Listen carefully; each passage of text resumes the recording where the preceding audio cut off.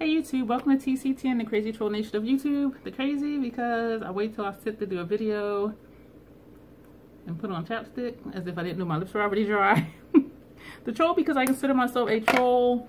When I put on face paint, a cute troll, but a troll nonetheless. My name is Dion, which is a pen name that I use for my writing that I carried over into the BDSM leather community and also my writing.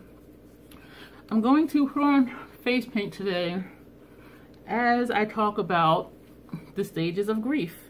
A lot of times people associate grieving with when you lose someone by way of death, or even if someone gets really sick, your mind starts thinking, oh my gosh, they're not going to be here. And so your mind will start to grieve losing this person. Stages of grief also apply to relationships and friendships. Anytime there's a loss in your life, there's a grieving process if you allow it to happen. People who don't readily deal with their feelings or process their feelings, people who prefer the easier route to not deal with their feelings, they may never properly grieve, and so this thing is always in the back of their mind, or they may be triggered later on in life from a similar situation, or if someone else gets sick or if someone else dies, it'll bring back all of those feelings that they haven't dealt with.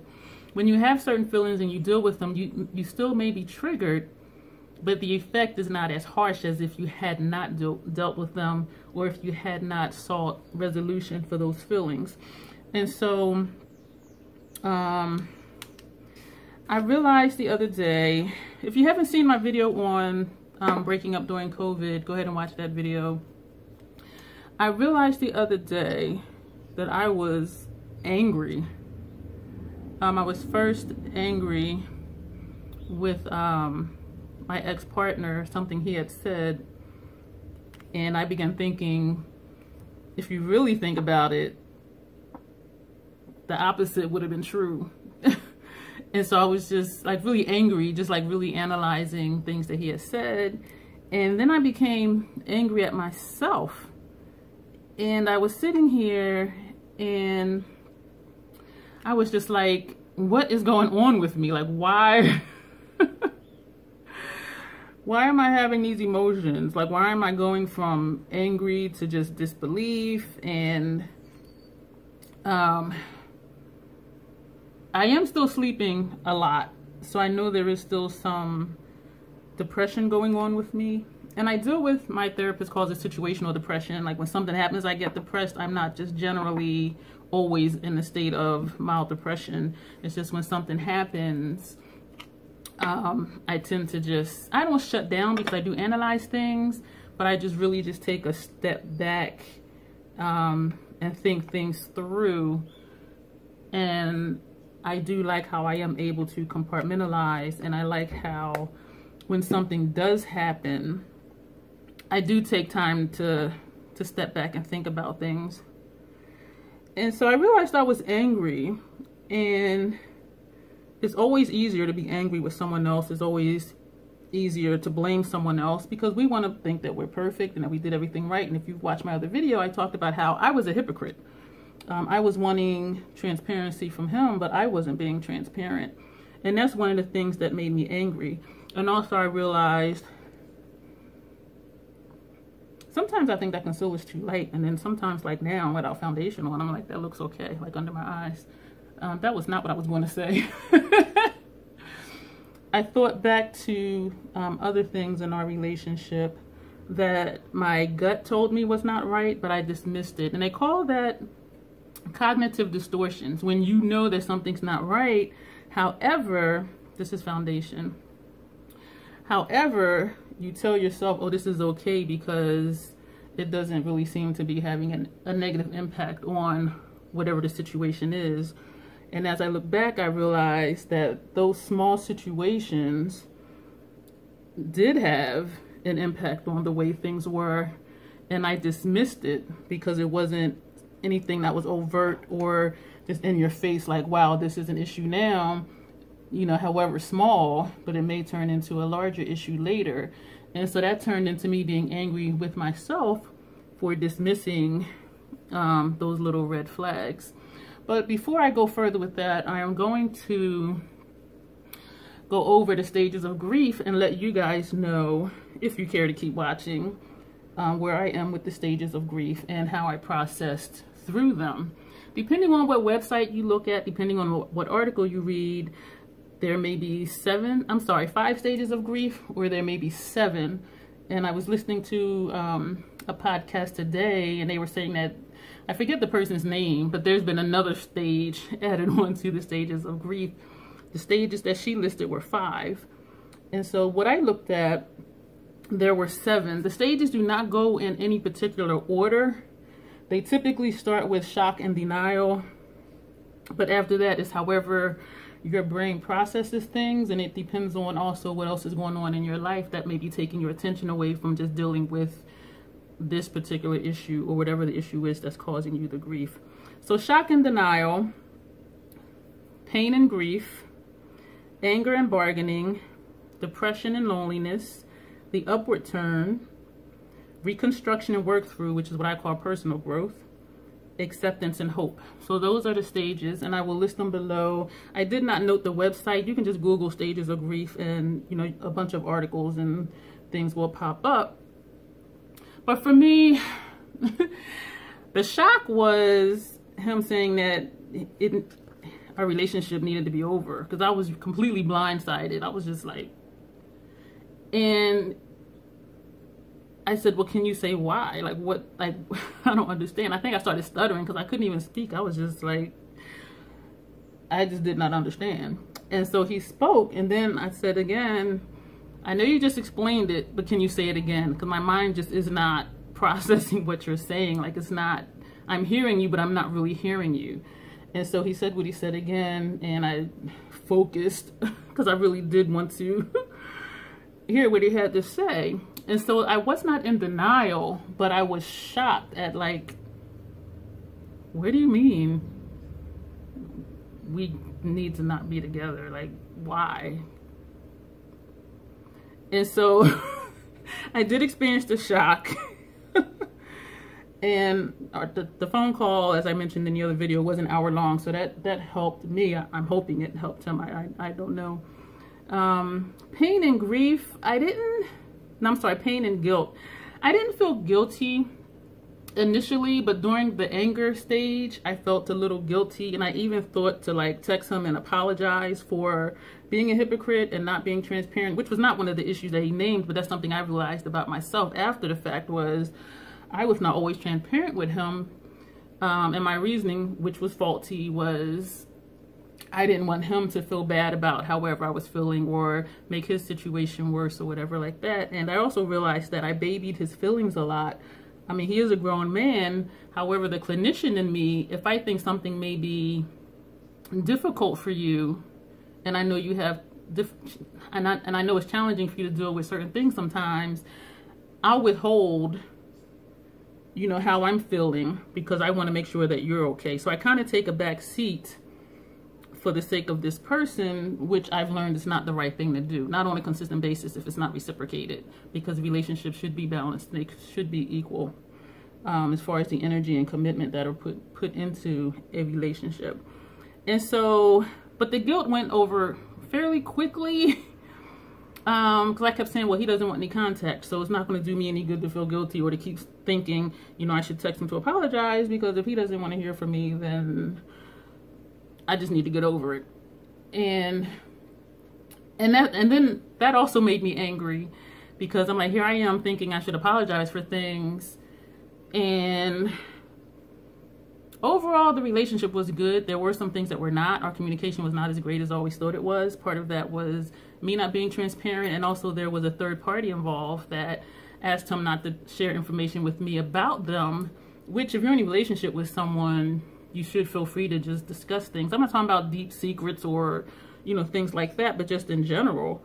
And so that's one of the things I had a cognitive distortion about, because I thought it wasn't affecting our relationship. But if someone's asking you not to be open with your partner or with a friend, then that person is having a negative effect on your relationship, because they're asking you to not be open and you're agreeing to it. So that's when I became angry that I allowed that, and that I thought at the time, well, as long as it doesn't have a negative effect on us, it's fine. I was pissed at myself because it wasn't fine, and it was a problem anytime that someone's agreeing to not be open with me and you're in a relationship with me. And so I was mad at myself, even as a clinician, even being 50 years old. We were together 2 years, and so I was 48 when we started our relationship. But even knowing the things that I know, I was dismissing, you know, those little things. And I was upset with myself. I was angry at myself for allowing that situation to continue, which led into me being even more angry with myself for not being transparent and not saying, hey, look, this is an issue for me. This is a problem for me. And, you know, look where it got me. It got me anywhere. It didn't get me anywhere. It got us broken up. Well, that's not his reasons for us breaking up, but I was angry because I withheld so much, and for what? And I also realized that if I had been open and transparent, I really think our relationship would have ended at least a year ago, maybe longer. Yeah, and so that kind of pissed me off too, because if I would have been open and transparent, our relationship, I doubt, would have lasted 2 years. And then I said, you know what good does it do me to be angry? Because what's done is done. So let's learn from it. The reconstruction work through personal growth stage. What can I learn from it? What can I learn about myself? And I talked about that a lot in my other video, which I will just go ahead and link below.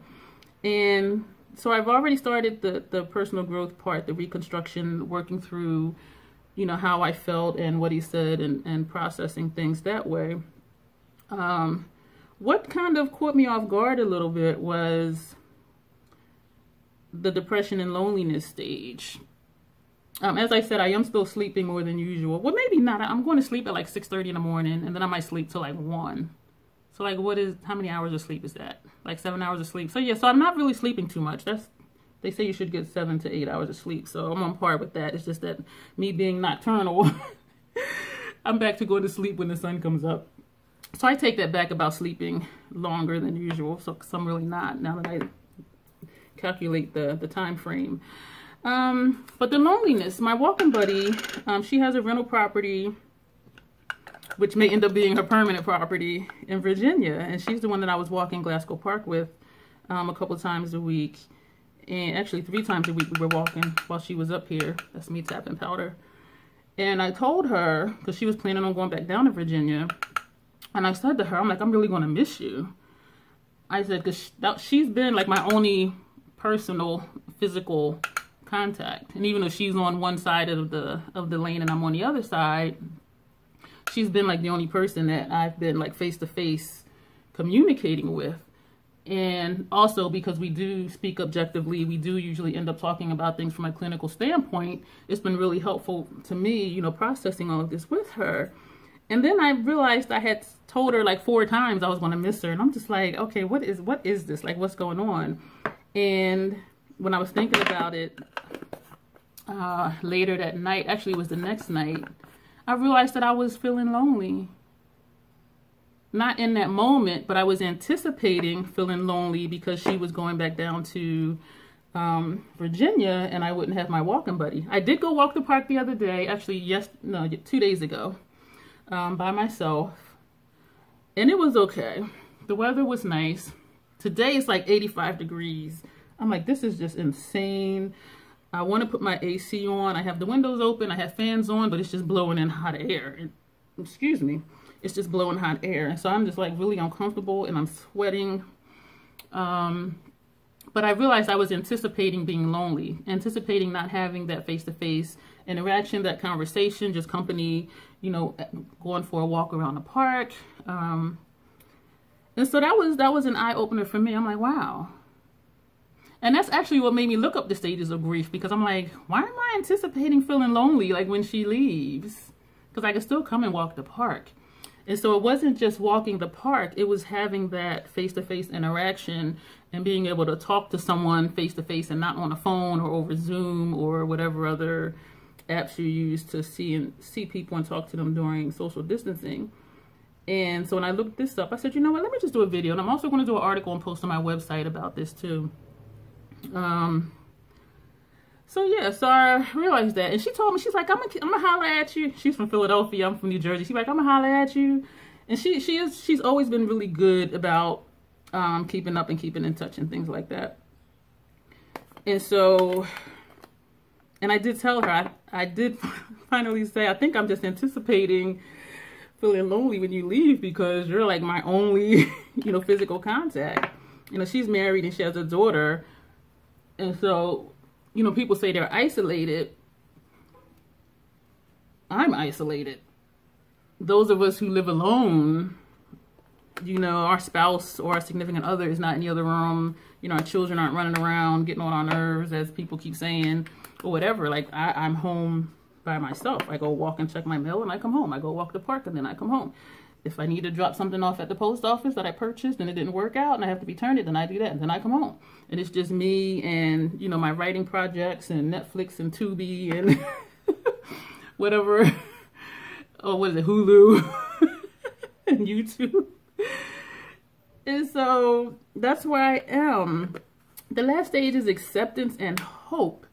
The acceptance for me happened during the conversation when he broke up with me. I accepted that, okay, this is what he's saying, so it's over. I'm not one of those people where I'm going to try to convince you to change your mind. If you say you don't want to be with me, then okay, then the relationship is over.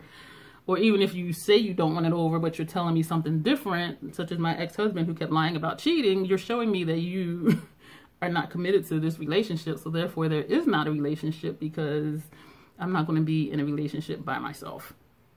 And so the hope for me was not so much hope for a better future for the next person, but it was because my hope was knowing that I'm becoming a better person because I've been analyzing myself and my behaviors and my thought processes and my patterns of how I do things. And because I have learned about myself and still am learning about myself, that gives me hope because I know that I will be a better person tomorrow than I was today.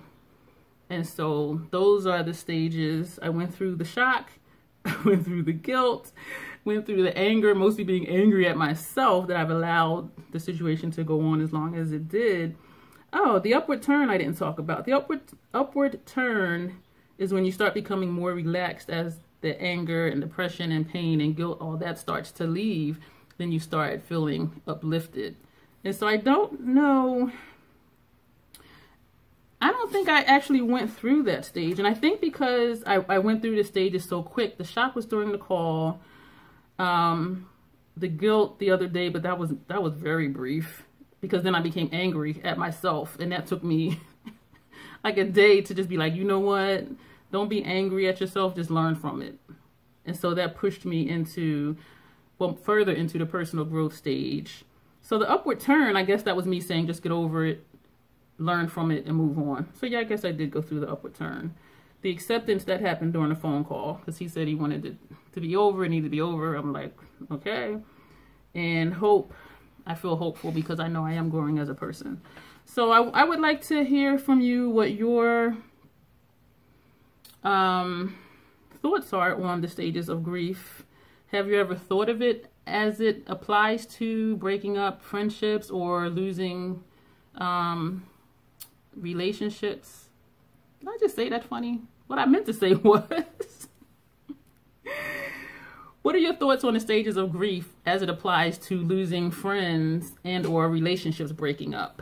Because as I said in the beginning, most people associate it with if someone gets sick or you lose a loved one, but it does pertain to other areas of your life. So what are your thoughts on that? And if you're going through any of this, you know, how are you getting through it? Like, are you journaling? Do you have a friend you can talk to? Are you in therapy? That sort of thing. However it is that you need to get through it, I just suggest that you actually work through it. If you're having thoughts, like when I was angry, it's like, okay, why am I angry at myself? I sat there and asked myself these questions. And so I kind of felt like I was crazy in a way because I do analyze myself and I ask myself questions and then I answer them. A friend of mine, this was maybe like 30 years ago. I'm just doing this because I'm sweating. This has no additional product on here. I'm just sweating. She was not a clinician at all. Her background was in finance, and I was sharing something with her, and this was about 30 years ago. And she asked me, if you had a client that just told you everything you told me, what would your response be? And I was like, And that stuck with me. And so now when I find myself in situations and I'm having these thoughts or I'm journaling something, I sit back and think, if someone said this to me, what would my response be? And that's what helps me to think of things objectively instead of like, oh my gosh, this happened to me. It's like, okay, well, how are you feeling about it? So I analyze my feelings. I let the thoughts come. I process them. I think about them. And then I think about what can I learn from it to be a better person and also to avoid being in that situation. But if you're learning from the experience and you're growing to be a better person, that will reduce the chances of you ending up in that same exact situation again anyway. And so that's something that I do. So I encourage you, if you're the type of person who you usually just let things go, there is an issue, there's a problem, you don't deal with it, you push it aside, work on not doing that, because you will never grow. You will always be in that same place. And you may feel like you're okay, but something's going to trigger that because you never dealt with it. And then it's going to keep coming up. Here's something else I want to say, and I do want to apologize. This video was long. And I've shared this with other people and this is something I learned also, you know, through my education and through working. I'm going to use drugs as an example because this is the easiest example, and people are like, oh yeah, that makes sense. Okay, if someone starts doing drugs when they're 15, their mental processes stop. Okay, like that old commercial, like if you're my age or older, I'm 50, and they would put an egg in a pan and it fries, and they would say, this is your brain on drugs. Drugs do fry your brain. Like they do alter the chemical balances in your brain, and which alters the way you think and how you process information and all of that. So if someone starts doing drugs when they're 15, their mental processes are stunted. And say they do drugs until they're 25, okay? They start getting help when they're 25. Their brain is still the brain of a 15-year-old, even though their body is 25 years old. And so say they're in therapy for 5 years until they're 30. Okay, so now their brain is that of a 20-year-old. Because they started at 15, 5 years of therapy, their brain is now 20, but their body's 35. And so that's why we see a lot of people, or we come across a lot of people who are damaged from childhood trauma or drug history, or their parents were alcoholics or they were abused. Any type of trauma, whether physical, emotional, or mental, it stops your intellectual growth. And so that's why we have a lot of adults who they think and act way younger than they are, because they haven't dealt with some of those issues, or they have, but there was a 10-year gap between when they started drugs or had the trauma and when they stopped doing drugs or started processing the trauma. And so their biological age is not their intellectual age, and it is not their emotional intellectual age either.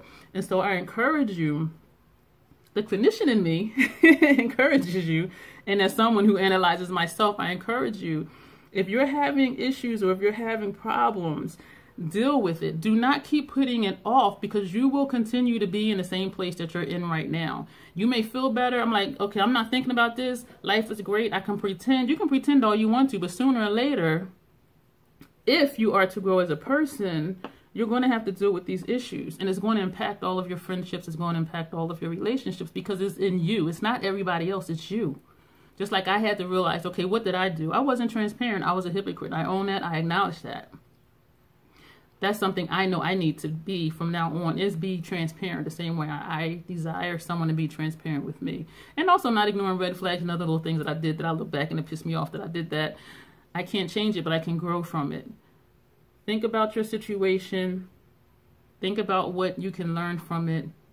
Work toward being a better person. Do not ignore problems. Do not ignore issues. It's hard. It's hard to look at yourself and be like, what could I have done better? because we don't want to think, we want to think we're okay, and we want to think that we did everything right. Well, we're quick to say, I'm not perfect, but at the same time, we really believe that we are. And that's why we don't want to think about what could I have done differently, or what can I change, or where did I mess up, or what mistakes did I make. That's hard to do. And it's easier to push that aside and not deal with that. Even if someone abused us, we still need to process that. And if we don't, we're still going to have that mind of the age we were when we were traumatized. And so I know this was kind of like a rant. It's just really important to me, because it hurts me to see someone in pain and to know that they have within them to overcome things, and yet they don't want to because it's challenging. So it's either, if you want to stay the same, stay the same. If you want to be better, you're going to have to confront, as they say, confront your demons. And it's hard. It's hard to do, but it's necessary if you want to be a healthy person, and if you want to have healthy friendships and relationships. And also, you know, be careful of who your support system is, because they need to be, whoever it is needs to be someone that you can be 100% honest with, and somebody who's going to be 100% honest with you. If you're realizing you're withholding information because you want them to be on your side, or because you're embarrassed, or, you know, you feel stupid or whatever it is, then talk to a therapist, because they're supposed to be third person objective people. That didn't even make sense. A therapist is supposed to be objective. Supposed to be a third person objectively analyzing your situation to help you overcome that situation. And so if you don't want to open up to close family members, but then I question, how close are they when you don't share your innermost heartfelt feelings with them? So I kind of question that too, just in general. But have a support system, people that you love, people that you trust, that you can go to. And if not, find a therapist. And especially now during COVID, there's all kind of hotline numbers and emergency numbers you can call if you need somebody to talk to. If you can, though, find someone on a regular basis that you can talk to, especially if you're going to be getting into therapy. It does help to not have to say the same beginning story all over and over again. Once they get to know you, you can just jump into the session and not have to rehash, you know, all of the gritty stuff. And so that's it for this video, because I feel like I can go on and on and on, because my clinician clicked, and you guys probably seen it. But yeah, so I'm just excited at what I'm learning about myself, and I'm gonna turn a fan on. It is hot. It is so hot in here. I am like sweaty. So thank you for watching. Leave comments below. If you don't want to comment below, but it's something you want to say to me, you can find me on Twitter, or just email me. That'll probably be the easiest thing. I do not use Facebook Messenger for reasons I won't get into. But thank you for watching.